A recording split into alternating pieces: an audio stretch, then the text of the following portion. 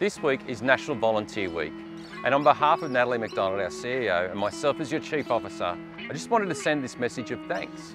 Thanks to all our men and women and the volunteers across the CFA for everything that they do in service not only to this great organisation but to our communities.